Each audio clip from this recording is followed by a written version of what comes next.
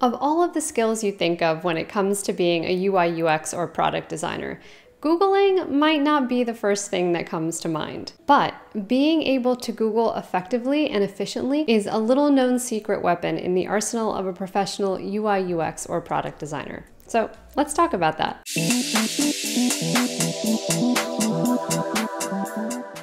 Hi everyone, I'm Elizabeth from DesignerUp, helping you become a more skillful and mindful designer. I spend a ton of time researching online, looking up terminology, following tutorials, watching YouTube videos, and generally learning things online.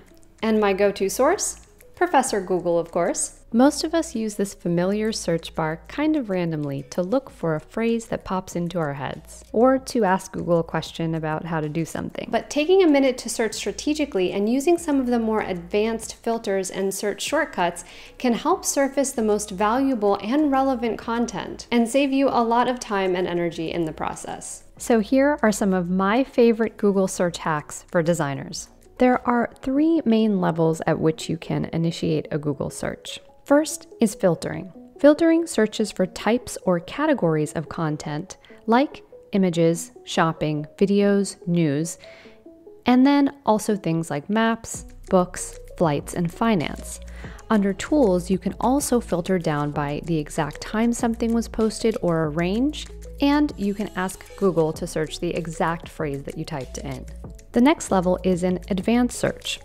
The advanced search option is a little more hidden, but you can find it by clicking Settings from the bottom right-hand corner of the main search page and then clicking Advanced Search. Or after you've entered in your search query, you can click the cog on the top right and then click Advanced Search.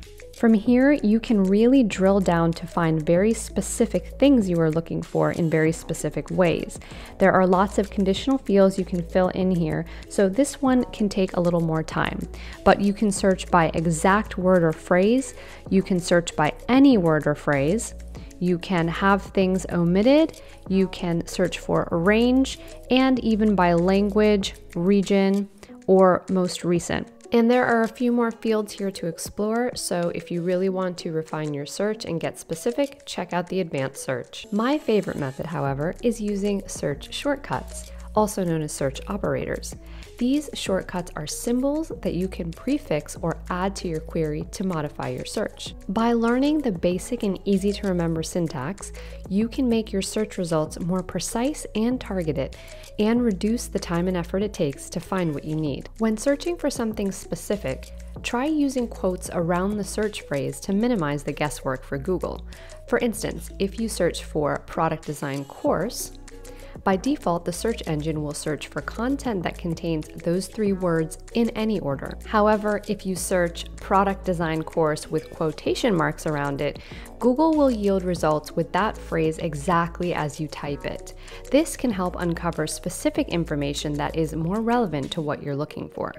Also note that when you use a search operator or modifier, you don't need to add any space between the symbol and the query or search text.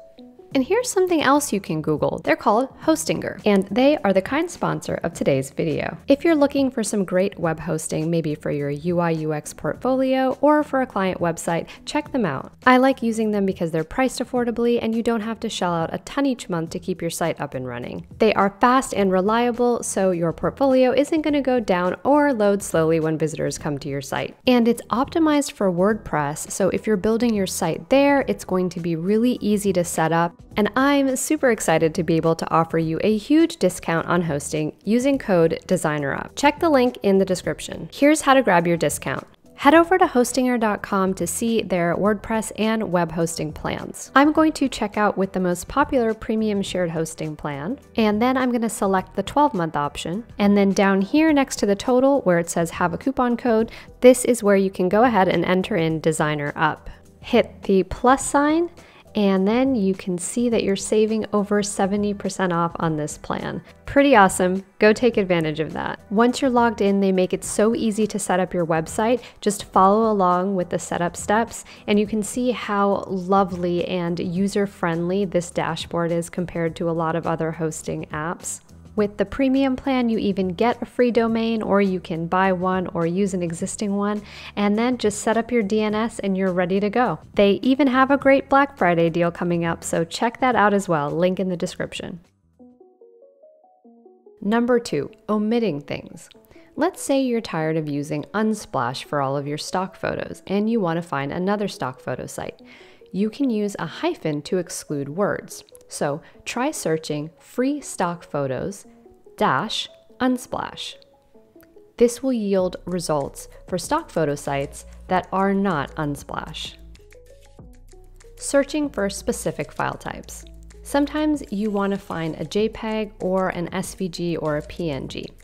You can type in your query, followed by the word file type, then colon, and the 3 letters of the file type that you're looking for. So for instance, cute cat, file type, colon, GIF. And now your search results will show only really cute little animated kitties. Searching inside of websites. Sometimes you already know the website that you want to find something on. Let's say, for example, that you're searching for a design template. This can be done using the syntax site, colon, and then typing in the website URL followed by what it is you're looking for. So in this example, site:/dribble.com mockup. Your search results will be filled with mockups from dribble.com. Finding similar sites. Let's say you want to find some design blogs that are similar to designer news, but not designer news. You can type in the syntax related : designer news. This will bring up sites with content that is similar to the site you entered. One of my personal favorites for designers is reverse image search. Sometimes I want to find another image for my project that is similar to the one that I have. For this one, you'll need to click on the images link from the top menu and then click on the camera icon in the search bar. From here, you can upload an image from your computer or paste the URL to an image and have Google fill you in on the details and find you other similar images. So for instance, this shows that our image is 2,500 by 1,761 pixels, and then it shows us images with a similar look, color, style, and composition. You can also click on usage rights and Creative Commons if you like to find images that you can actually use free of charge in your own projects. Searching for multiple phrases or words. You might be looking for results that contain multiple things. For that, you can enter in 2 sets of words or phrases and use the plus sign in between them. So for example, UX plus inclusive. Defining. Need to look up the definition of a word? Use define : and then the search term, such as Bezier curve, to see all of the dictionary definitions for that term. Links in sites. Let's say you want a list of sites that contain links to another site. For instance, this could be your portfolio. Maybe you want to see if there are any other websites that are linking to your domain name. You can use link : followed by the website URL to find any sites that contain a link to this URL. Within a range search. If you want to research things within a certain range, maybe looking for something between a price range or between 2 different years, you can use 2 periods between numbers for that. Or search for something like design trends from 2020 to 2021. You might remember a word in the title of an article or in the body of an article. For that, you can use either in title : and your search phrase, such as design systems, to surface content with that phrase located in the title. If you want to search the body text, then you can use in text : design systems.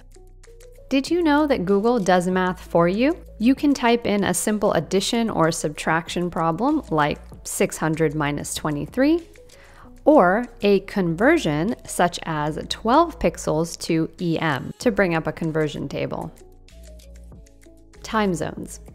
Working remotely with people in different time zones, I often use time now versus to find out what our time differences are. So time now in SF versus India, or time now in New York versus Hong Kong. Another one that I use quite often, this is really handy if you need to quickly track the time of a task, project, or call. Type in stopwatch start and measure your time spent on a task, and toggle over to the timer if you want to count down from a specific amount of time.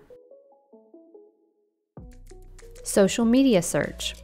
Adding an @ symbol in front of a word or phrase allows you to search for it on social media sites. This can be especially useful for finding a username, a handle, or a similar handle mentioned on social media. Hashtag search. Adding a number sign or pound symbol in front of a word or phrase shows results for hashtags and topics being discussed or mentioned on social media and news sites. For example, hashtag WFH or work from home. So let me know in the comments if this was helpful, and what was the last design-related thing that you Googled. And if you like this, don't forget to subscribe and share. Thanks for watching, and I'll see you all in the next one.